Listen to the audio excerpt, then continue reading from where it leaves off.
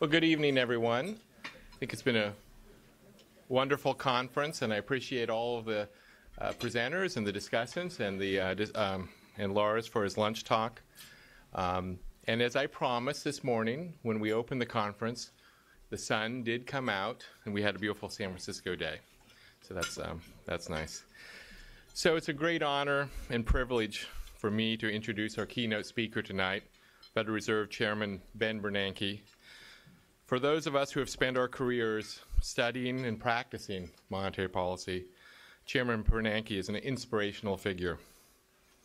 As an academic, Professor Bernanke became one of the world's leading scholars of the Great Depression on the role of financial intermediation in the economy and monetary economics. He was also a prominent champion of central bank transparency and flexible inflation targeting. Ben then bravely took the jump from theory to practice, first becoming a member of the Board of Governors in 2002 and then chairman of the Federal Reserve Board in 2006.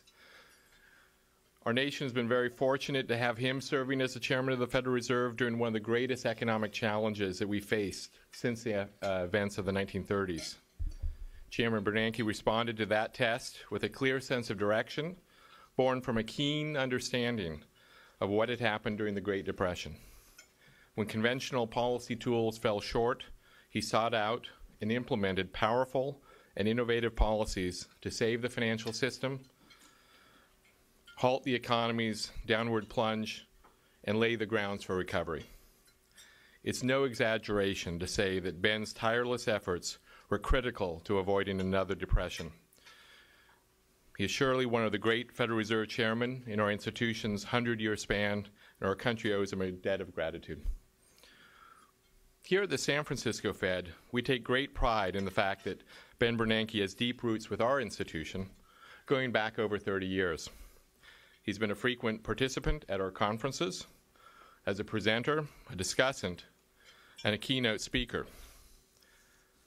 Now, in the spirit of the Fed Centennial, we've been doing some digging into the archives at the San Francisco Fed. In the process, we unearthed some of Ben's earliest writings presented at our conferences back when he was a rising star at the Stanford Graduate School of Business. Ben, you probably didn't think we still had copies of these, but we do. The first such occasion was in 1981. At a conference held at the old San Francisco Fed building on Sansom Street. And if you look at the back of your programs, you'll see a photograph of that, which is just a few blocks away. At that event, he discussed a paper entitled A Natural Rate Approach to Potential Output. He began with a quip, and I quote, "Macroeconomics is a perverse subject. The more we learn, the less we know. This proposition is well exemplified by the problem of finding an appropriate target for aggregate demand management," end quote. And I'm not so sure that much has changed in the intervening 32 years. The following year, Ben presented his paper on the real effects of financial crises, theory and evidence, at our conference. It was actually one of the the last conference held at our old building before we moved to this building 30 years ago. In this paper, he laid out the conditions under which a financial crisis could disrupt the process of financial intermediation and spill over to the real economy, a prescient exercise if there ever was one. As you know, the theme of this year's conference is the past and future of monetary policy. I can't think of anyone more appropriate to keynote that than Ben Bernanke, who will be speaking about low long-term interest rates. So please join me in welcoming Federal Reserve Chairman Ben Bernanke.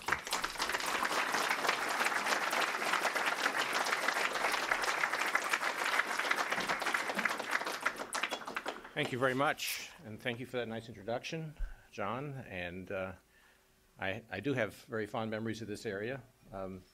Bob Hall and others were colleagues of mine at Stanford, and I came to a number of conferences here and enjoyed the intellectual give and take, and today also some very good papers.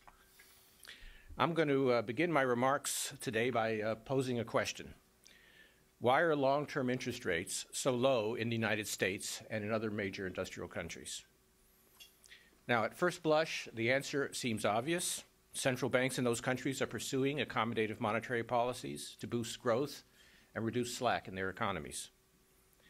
However, while central banks certainly play a key role in determining the behavior of long-term interest rates, theirs is only a proximate influence. A more complete explanation of the current low level of rates must take into account the broader economic environment in which central banks are currently operating and of the constraints that that environment places on their policy choices. So let me start with a brief overview of the recent history of long-term interest rates in some key economies. And now here I need chart 1. Excellent. Chart 1 shows the 10-year government bond yields for 5 major industrial countries: Canada, Germany, Japan, the United Kingdom, and the United States. Note that the movements in the yields are quite correlated, despite some differences in the economic circumstances and central bank mandates in those countries. Further, with the notable exception of Japan, the level of the yields has been very similar. Indeed, strikingly so, with long-term yields declining over time and currently close to 2% in each case. The similar behavior of these yields attests to the global nature of the economic and financial developments of recent years, as well as to the broad similarity in how monetary policymakers in the advanced economies have responded to these developments. Of course, Japanese yields are clearly a case apart, as Japan has endured an extended period of deflation, while inflation in the other 4 countries has been positive and generally close to the stated objectives of the monetary authorities. But even Japanese yields have shown some tendency to fluctuate along with other benchmark yields, and they have declined also over the period shown. In my comments, I'll delve more deeply into the reasons why these long-term interest rates have fallen so low. This examination may be useful both for understanding the current stance of policy and also for thinking about how rates may evolve. In short, we expect that as the economy recovers, long-term rates will rise over time to more normal levels. A return to more normal conditions in financial markets would, of course, be most welcome. Many commentators have noted, however, that both an extended period of low rates and a transition toward normal levels may pose risks to financial stability. In the final portion of my remarks, I'll discuss some aspects of how the Federal Reserve is approaching those risks. So why are long-term interest rates so currently low?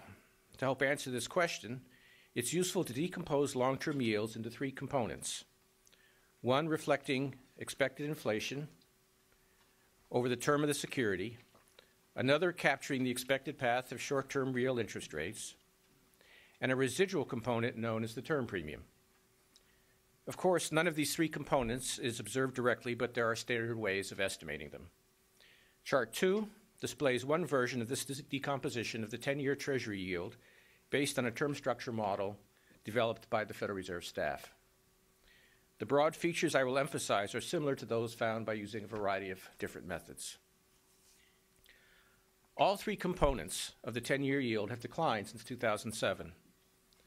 The decomposition attributes much of the decline in the yield since 2010 to a sharp fall in the term premium, but the expected short-term real rate component also moved down significantly. Let's consider each of these components more closely. The expected inflation component has drifted gradually downward for many years and has become quite stable. In large part, the downward trend and stabilization of expected inflation in the United States are products of the increasing credibility of the Federal Reserve's commitment to price stability.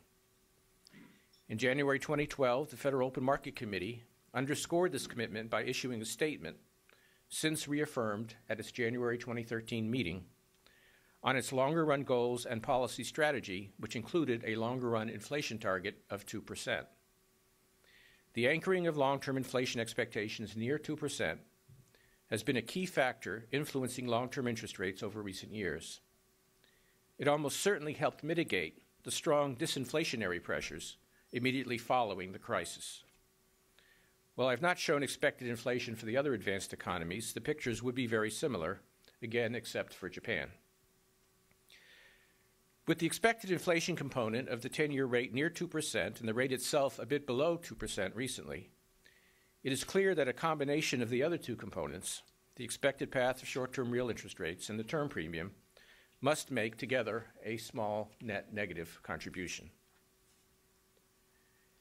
The expected path of short-term real interest rates is, of course, influenced by monetary policy, both the current stance of policy and market participants' expectations of how policy will evolve. The stance of monetary policy at any given time, in turn, is driven largely by the economic outlook, the risks surrounding that outlook, and at times other factors, such as whether the zero lower bound on nominal interest rates is binding. In the current environment, both policymakers and market participants widely agree that supporting the U.S. economic recovery while keeping inflation close to 2% will likely require real short-term rates, currently negative, to remain low for some time. As shown in Chart 2, the expected average of the short-term real rate over the next 10 years has gradually declined to near zero over the past few years, in part reflecting downward revisions in expectations about the pace of the ongoing recovery, and hence a pushing out of expectations regarding how long nominal short-term rates will remain low. As the persistence of the effects of the crisis have become clearer, the Federal Reserve's communications have reinforced the expectation that conditions are likely to warrant highly accommodative policy for some time. Most recently, the FOMC indicated that it expects to maintain an exceptionally low level of the federal funds rate, at least as long as the unemployment rate is above 6.5%. Projected inflation between 1 and 2 years ahead is no more than half a percentage point above the committee's 2% target, and long-term inflation expectations remain stable. In discussing the role of monetary policy in determining the expected path of real short-term rates, I've cheated a little bit. What monetary policy actually controls, of course, is nominal short-term rates. However, because inflation adjusts slowly, control of nominal short-term rates usually translates into control of real short-term rates over the short and medium term.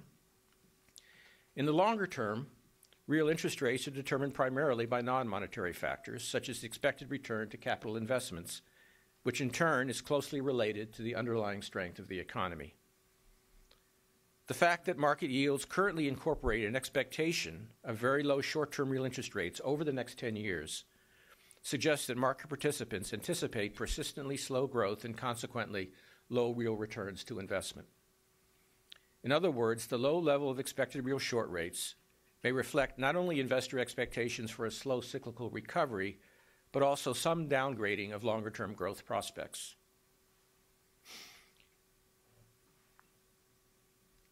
Chart 3, which displays yields on inflation index long-term government bonds for the same 5 countries as represented in Chart 1, shows that expected real yields over the longer term are low in other advanced industrial economies as well.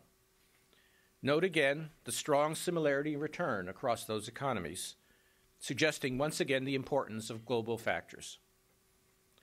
While indexed yields spiked up around the end of 2008, reflecting market stresses at the height of the crisis that undercut the demand for those bonds, these effects dissipated in 2009. Since that time, inflation index yields have declined steadily and now stand below zero in each country. Apparently, low longer-term real rate expectations are playing an important role in accounting for low 10-year nominal rates in other industrial countries, as well as in the United States. Going back to Chart 2 for a moment, the third and final component in this picture of the long-term interest rate is the term premium, defined as the residual component not captured by expected real short rates or by expected inflation. As I noted, the largest portion of the downward move in long-term rates since 2010 appears to be due to a fall in the term premium, and so it deserves some special discussion. In general, the term premium is the extra return that investors expect to obtain from holding long-term bonds, as opposed to holding and rolling over a sequence of short-term securities over the same period. In part, the term premium compensates bondholders for interest rate risk, the risk of capital gains and losses that interest rate changes imply for the value of longer-term bonds. 2 changes in the nature of this interest rate risk have probably contributed to a general downward movement in the term premium in recent years. First, the volatility of Treasury yields has declined, in part because short-term rates are pressed up against the zero lower bound and are expected to remain there for some time to come. Second, the correlation of bond prices and stock prices has become increasingly negative over time, implying that bonds have become more valuable as a hedge against risks from holding other assets. Beyond interest rate risk, though, a number of other factors also affect the term premium in practice. For example, during periods of financial turmoil, the prices of longer-term Treasury securities are often driven up by so-called safe haven demands of investors who place special value on the safety and liquidity of Treasury securities. Indeed, even during more placid periods, global demands for safe assets increase the value of Treasury securities. Many foreign governments and central banks, particularly those with sustained current account surpluses, hold substantial international reserves in the form of treasuries. Foreign holdings of U.S. treasuries currently amount to about $5.5 trillion, roughly half of the total amount of marketable treasury debt outstanding. The global economic and financial stresses of recent years, triggered first by the financial crisis and then by the problems in the euro area, appear to have significantly elevated the safe haven demand for Treasury securities at times, pushing down Treasury yields and implying a lower or even negative term premium. Federal Reserve actions have also affected term premiums in recent years, most prominently through a series of large-scale asset purchases. These LSAP programs, so-called, consist of open market purchases of agency debt, agency mortgage-backed securities, and longer-term Treasury securities. To the extent that Treasury securities and agency-guaranteed securities are not perfect substitutes for other assets, Federal Reserve purchases of these assets should lower their term premiums, putting downward pressure on longer-term interest rates and easing financial conditions more broadly. Although estimated effects vary, a growing body of research supports the view that LSAPs are effective at bringing down term premiums and thus at reducing longer-term interest rates. Of course, the Federal Reserve has used this unconventional approach to lowering longer-term rates because with short-term rates near zero, it can no longer use its conventional approach of cutting its target for the federal funds rate. Accordingly, this portion of the decline in the term premium might ultimately be attributed to the sluggish economic recovery which has prompted the additional policy action by the Federal Reserve. So let's recap. Long-term interest rates are the sum of expected inflation, expected real short-term interest rates, and a term premium. Expected inflation has been low and stable, reflecting central bank mandates and credibility, as well as considerable resource slack in the major industrial economies. Real interest rates are expected to remain low, reflecting the weakness of the recovery in advanced economies and possibly some downgrading of longer-term growth prospects as well. This weakness, all else being equal, dictates that monetary policy must remain accommodative if it's to support the recovery and reduce disinflationary risks. Put another way, at the present time, the major industrial economies apparently cannot sustain significantly higher real rates of return.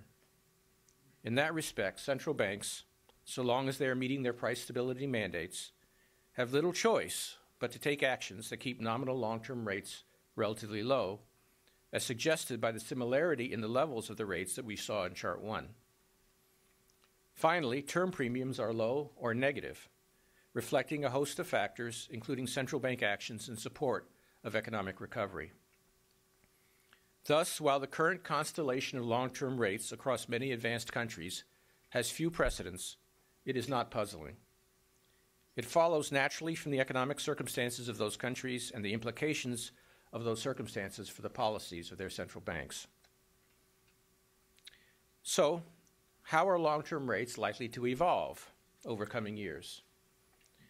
It's worth pausing to note that not long ago, central bankers would have carefully avoided this topic. However, it is now a bedrock principle of central banking that transparency about the likely path of policy in general, and interest rates in particular, can increase the effectiveness of policy. In the present context, I would add that transparency may mitigate risks emanating from unexpected rate movements. Thus, let me turn to prospects for long-term rates, starting with the expected path of rates and then turning to deviations that might arise from that expected path. If, as the FOMC anticipates, the economic recovery continues at a moderate pace, with unemployment slowly declining and inflation expectations remaining close to 2%, then long-term interest rates would be expected to rise gradually toward more normal levels over the next several years. That rise would occur as the market's view of the expected date at which the Federal Reserve will begin the removal of policy accommodation draws nearer, and then as accommodation is removed. Some normalization of the term premium might also contribute to a rise in long-term rates. To illustrate possible paths, Chart 4, there we go, displays 4 different forecasts of the evolution of the 10-year Treasury yield over coming years. The black line in the chart is the forecast reported in the December 2012 Blue Chip Financial Forecast Survey. The green line gives the Congressional Budget Office forecast just published in February. And the blue line presents the median from the Survey of Professional Forecasters as reported in the first quarter of this year. Finally, the purple line shows a forecast based on the term structure model that we used for the decomposition of the 10-year yield in Chart 2. While these forecasts embody a wide range of underlying models and assumptions, the basic message is clear. Long-term interest rates are expected to rise gradually over the next few years, rising at least, according to these forecasts, to around 3% at the end of 2014. The forecasts in Chart 4 imply a total of increase of between 200 and 300 basis points in long-term yields between now and 2017. Of course, the forecasts in Chart 4 are just forecasts, and reality might well turn out to be different. Chart 5 provides 3 complementary approaches to summarizing the uncertainty surrounding forecasts of long-term rates. The dark gray bars in the chart are based on the range of forecasts reported in the Blue Chip Financial Forecasts. The blue bars are based on the historical uncertainty regarding long-term interest rates as reflected in the board staff's FRB US model of the US economy. And the orange bars give a market-based measure of uncertainty derived from swaptions. These 3 different measures give a broadly similar picture about the upside and downside risks to the forecasts of long-term rates. Rates 100 basis points higher than the expected paths in Chart 4 by 2014 are certainly plausible outcomes as judged by each of the 3 measures, and this uncertainty grows to as much as 175 basis points by 2017. Note, though, that while the risk of an unexpected rise in interest rates has drawn much attention, the level of long-term interest rates could also prove to be lower than forecast. Indeed, by the measures shown in Chart 5, the upside and downside risks to the level of rates are roughly symmetric as of 2017. We also have some historical experience with increases in rates during tightening cycles to consider. For example, in 1994, 10-year Treasury yields rose about 220 basis points over a course of a year, reflecting an unexpected quickening in the pace of economic growth and signs of building inflation pressures. This increase in long-term rates appears to have reflected a mix of a pronounced rise in the expected path of policy interest rates and some increase in the term premium. A rise of more than 200 basis points in a year is at the upper end of what is implied by the mean paths and uncertainty measures shown in Charts 4 and 5, but these measures still admit a substantial probability of both higher and lower paths. Overall, then, we anticipate that long-term rates will rise as the recovery progresses and expected short-term real rates and term premiums return to more normal levels. The precise timing and pace of the increase will depend importantly on how economic conditions develop and is subject to considerable two-sided uncertainty. Well, as I noted when I began my remarks, one reason to focus on the timing and pace of a possible increase in long-term rates is that these outcomes may have implications for financial stability. Commentators have raised 2 broad concerns surrounding the outlook for long-term rates. To oversimplify, the first risk is that rates will remain low, and the second risk is that they will not. In particular, in an environment of persistently low returns, incentives may grow for some investors to engage in an unsafe reach-free yield, either through excessive use of leverage or through other forms of risk-taking. My board colleague, Jeremy Stein, recently discussed how this behavior might arise in some financial markets, including credit markets. Alternatively, we face a risk that longer-term rates will rise sharply at some point, imposing capital losses on holders of fixed income instruments, including financial institutions. Of course, these two risks may well be mutually reinforcing. Taking on duration risk is one way that investors reach for yield, and the losses resulting from a sharp rise in longer-term rates will be greater if investors have done so. One might argue that the right response to these risks is to tighten monetary policy, raising long-term interest rates with the aim of forestalling any undesirable buildup of risk. I hope my discussion this evening has convinced you that at least in economic circumstances of the sort that prevail today, such an approach could be quite costly and might well be counterproductive from the standpoint of promoting financial stability. Long-term interest rates in the major industrial countries are low for good reason. Inflation is low and stable, and given expectations of weak growth, expected real short rates are also low. Premature rate increases would carry a high risk of short-circuiting the recovery, possibly leading, ironically enough, to an even longer period of low long-term rates. Only a strong economy can deliver persistently high real returns to savers and investors, and the economies of the major industrial countries are still in the recovery phase. So how can financial stability concerns, which the Federal Reserve does take very seriously, be addressed? Our strategy, undertaken in cooperation with other regulators and central banks, has a number of elements. First, we have greatly increased our macroprudential oversight with a particular focus on potential systemic vulnerabilities, including buildups of leverage and unstable funding patterns, as well as interest rate risk. Under the umbrella of our Interdisciplinary Large Institution Supervision Coordinating Committee, known as LISC, we pay special attention to developments at the largest, most complex financial firms, making use of information gathered in our supervision of those institutions and drawn from financial market indicators of their health and systemic vulnerability. We also monitor the shadow banking sector, especially its interaction with regulated institutions. In this work, we look for factors that may leave the system vulnerable to the adverse fire sale dynamic, in which declining asset values could force leveraged investors to sell assets, depressing prices further. We exchange information regularly with other regulatory agencies, both directly and under the auspices of the Financial Stability Oversight Council. Throughout the Federal Reserve System, work in these areas is conducted by experts in banking, financial markets, monetary policy, and other disciplines. And at the Federal Reserve Board, we have established our Office for Financial Stability Policy and Research to help coordinate this work.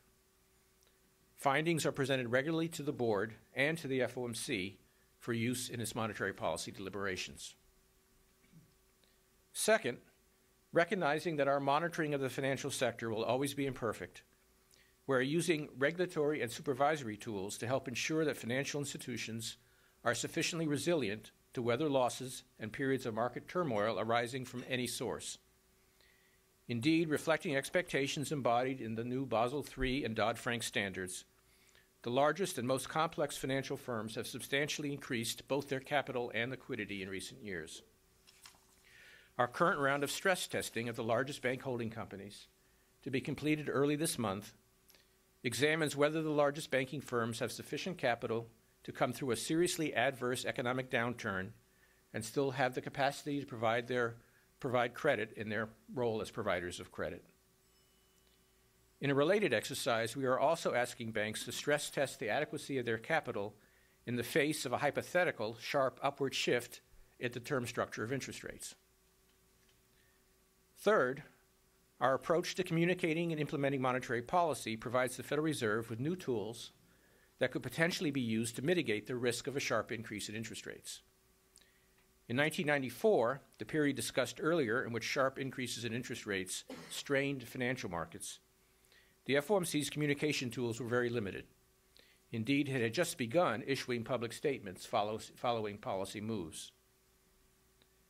By contrast, in recent years, the Federal Reserve has provided a great deal of additional information about its expectations for the path of the economy and the stance of monetary policy. Most recently, as I mentioned, the FOMC announced unemployment and inflation thresholds characterizing conditions that will guide the timing of the first increase in the target for the federal funds rate. Further, the FOMC stated that a highly accommodative stance on monetary policy is likely to remain appropriate for a considerable time after our current asset purchase program ends.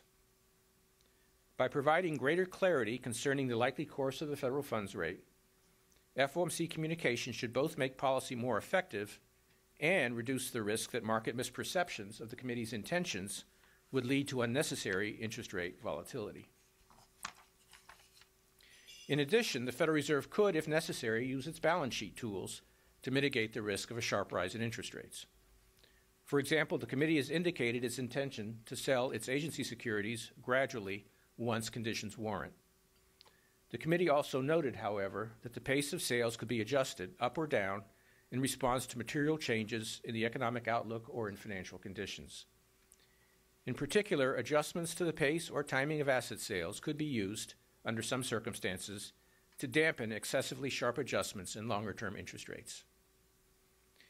So let me finish with some thoughts on balancing the risks we face in the current challenging economic environment at a time when our main policy tool, the federal funds rate, is near its effective lower bound. On the one hand, the Fed's dual mandate has led us to provide strong support for the recovery, both to promote maximum employment and to keep inflation from falling below our price stability objective. One purpose of this support is to prompt a return to the productive risk-taking that is essential to robust growth and to getting the unemployed back to work. On the other hand, we must be mindful of the possibility that sustained periods of low interest rates and highly accommodative policy could lead to excessive risk-taking in some financial markets. The balance here is not an easy one to strike. While the recent crisis is vivid testament to the costs of ill-judged risk-taking, we must also be aware of the constraints posed by the present state of the economy.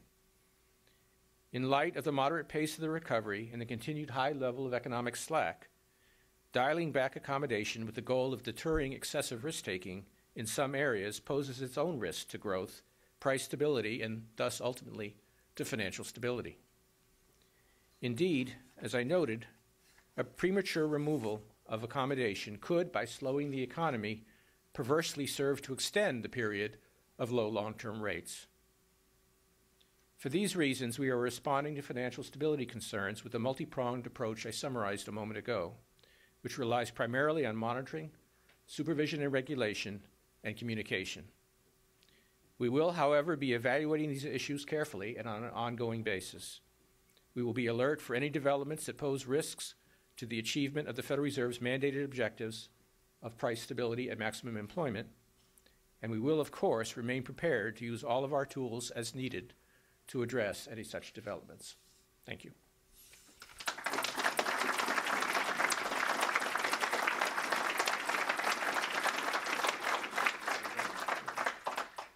Does anyone have any questions for Chairman Bernanke?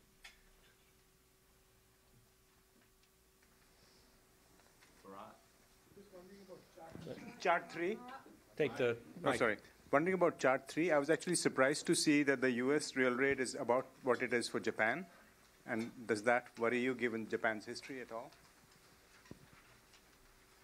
Well, these are different markets and different instruments. And remember that the indexed real yields contain some elements of term premium. The indexed bonds don't separate out the term premium. You've got part of nominal and term premiums in those numbers. But that being said, what is evident from that chart is that 10-year real returns are quite low across all the major industrial countries. And that suggests a commonality of this slow recovery across all these different countries.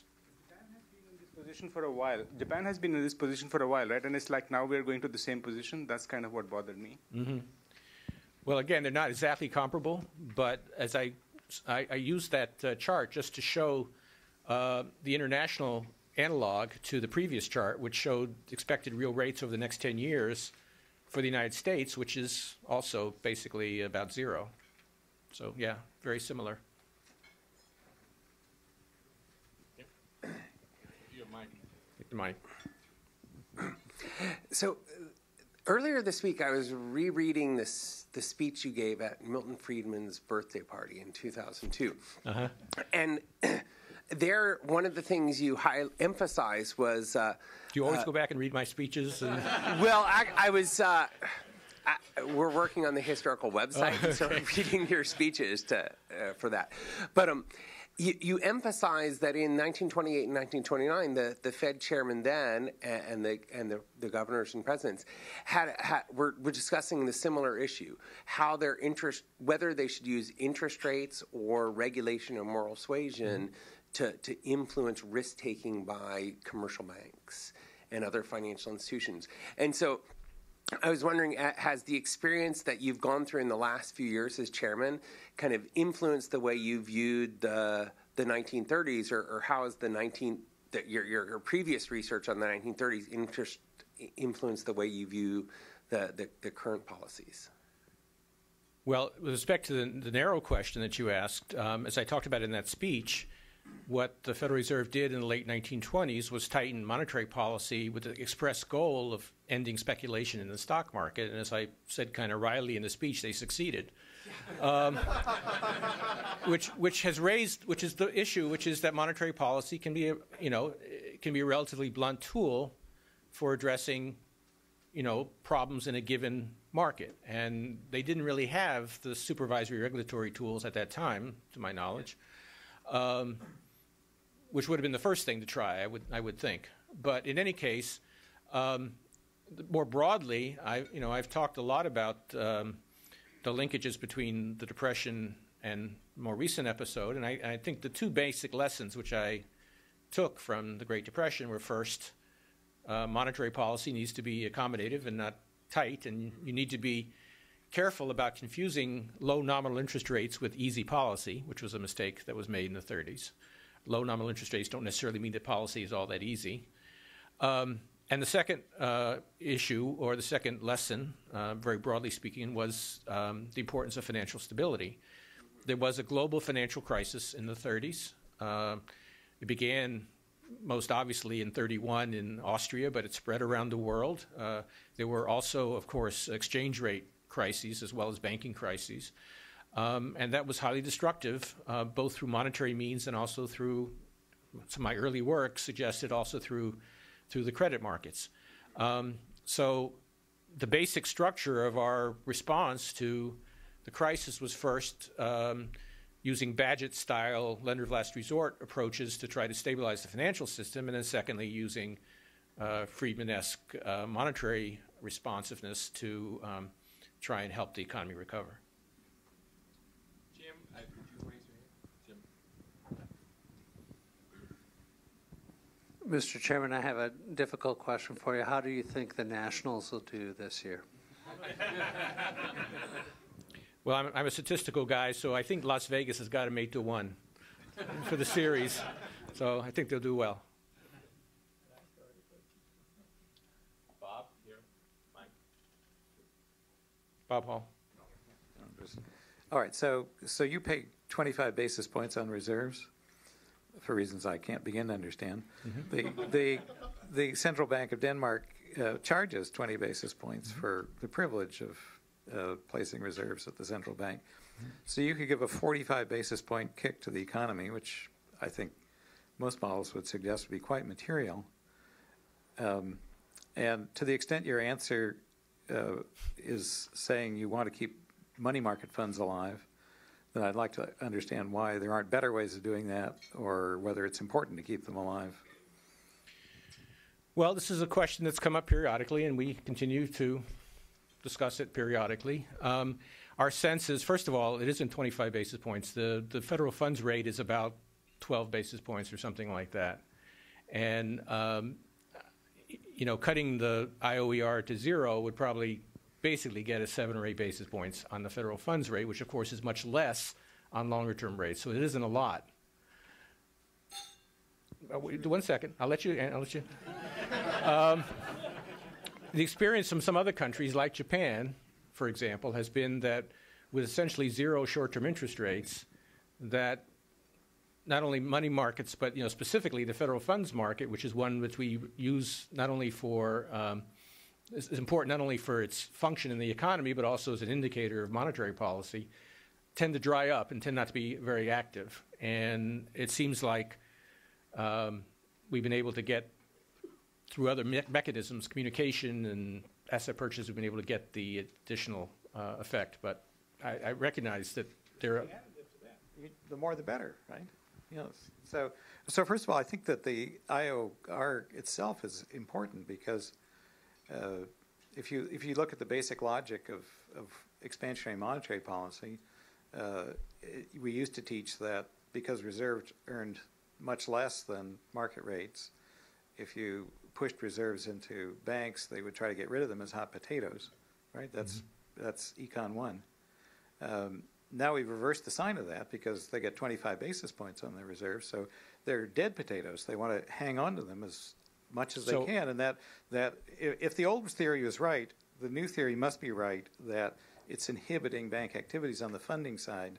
Whatever benefits you're providing on your investment side, the funding side seems to be contractionary because of the 25 basis points.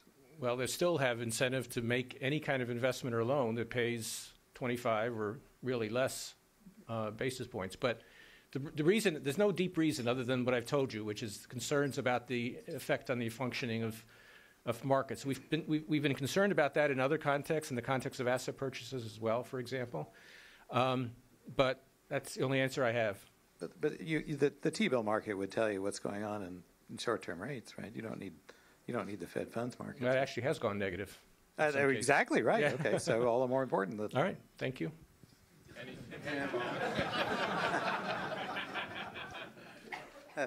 Ben, I wanted to probe your second chart. This picture of the decomposition of stable expected inflation is kind of comforting. I remember the 2008 episode differently, with the inflation index yields rising to almost the level of the nominal yields, suggesting that inflationary expectations were actually quite volatile, declined very sharply.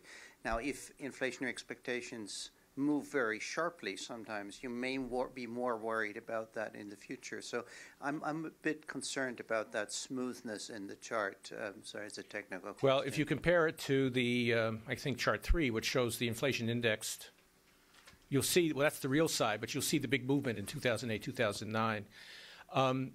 The different liquidity of TIPS, inflation indexed securities, versus unindexed bonds meant that there was a big drop in the demand for indexed bonds relative to unindexed bonds during the most intense part of the crisis. And so you got these big movements in the break-even. But the chart 2 is based on a term structure model, which looks at historical data and tries to decompose the nominal total yield into these components, and it finds a very stable inflation expectation. So the difference comes from the fact that the break-evens were reflecting presumably sharp changes in liquidity premia associated with the TIPS, and what the analysis in chart 2 is showing is that didn't really reflect big changes in inflation expectation, not long-term inflation expectations, but rather just changes in the relative demand for these two different kinds of bonds.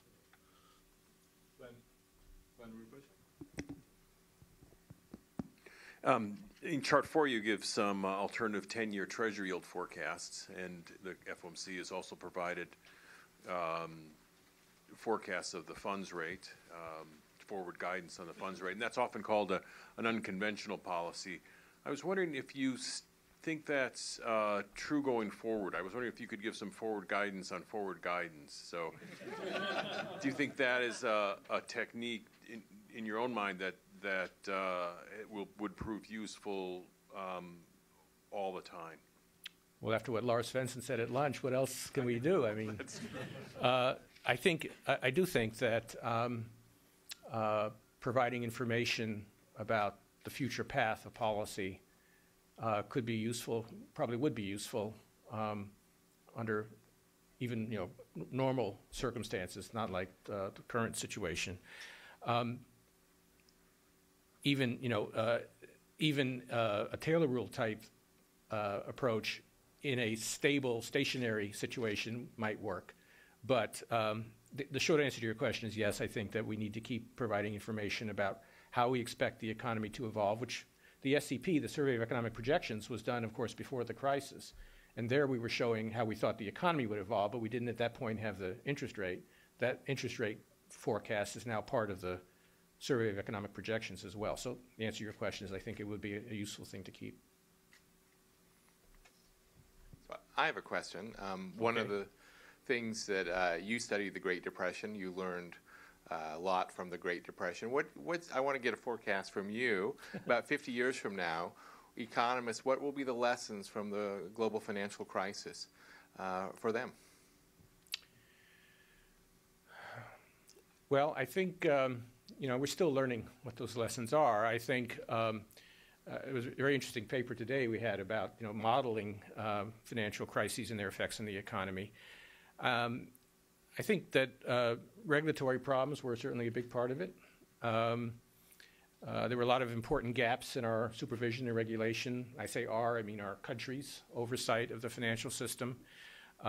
We didn't understand fully all aspects of the shadow banking system, for example. So I think that was very important.